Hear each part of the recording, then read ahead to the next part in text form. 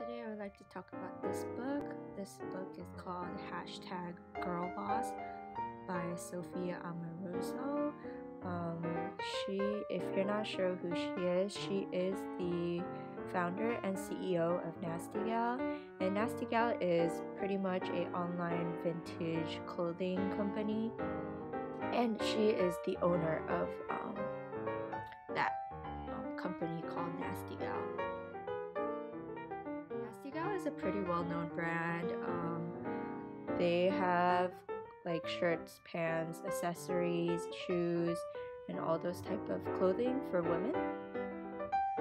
They also have a location in LA in Melrose, and I believe that's her only location as of right now, but she is mostly a online clothing company.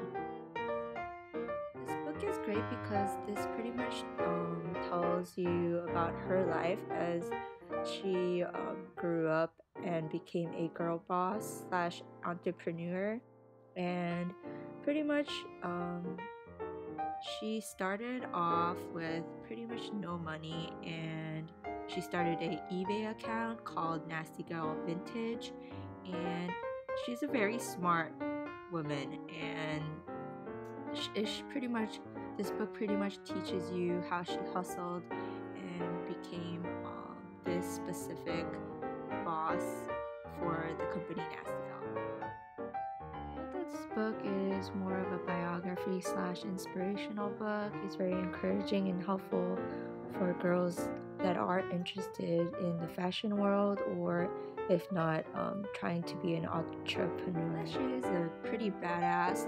Through the ups and downs, she managed to build a multi-million-dollar business, and she is also young. I believe she's in her 30s, so she pretty much hustled, and that's pretty cool about this lady right here, Sophia Amoruso. Purchased is a hardcover. They do also have a soft cover also, and I believe they have an online version that you can purchase, and I decided to get the hardcover because I like my books with hardcovers instead of the soft, because I feel like it gets ruined more easily. I bought this for about, I believe, $20. I'm not exactly sure, but if you look at the description box below, I can give you more detailed information on that. Here's how the book looks more detailedly. This is just the cover, and then the intro, pages. She also put some pictures in here. And then the back of the page, as you can see, this side, this is Girl Boss. I really like the title, #GirlBoss. It's pretty cool, badass. I think this is a good book for the ages around 20s to 30s. It's mostly aimed for the college students, I believe, that want to be successful and want to be a girl boss and also have their own company. So that's around the age I think most people would read. I do believe this book, men and women can read it, girls or boys. Just because it says #GirlBoss, I don't think there should be an issue if a guy was interested in reading this book. They do have some good points. She does have some good pointers on here, so yeah, I think it's pretty simple to read.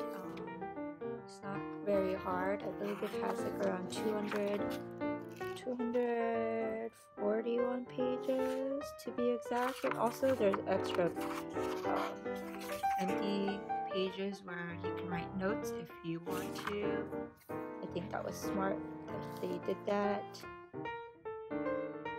Also in the book, she would tell us that she went to a estate sale, which is when the elderly or someone passes away, they have pretty much a garage sale for everything in the home, and usually people would go for more of the expensive stuff, but she would specifically go for the clothing, the vintage clothing, and pretty much if she does find a name brand, she would just upscale it on eBay and people will purchase it.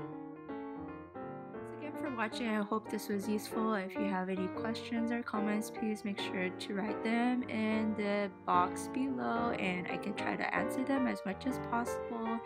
And here again, this is #GirlBoss by Sophia Amoruso. Thank you. Bye.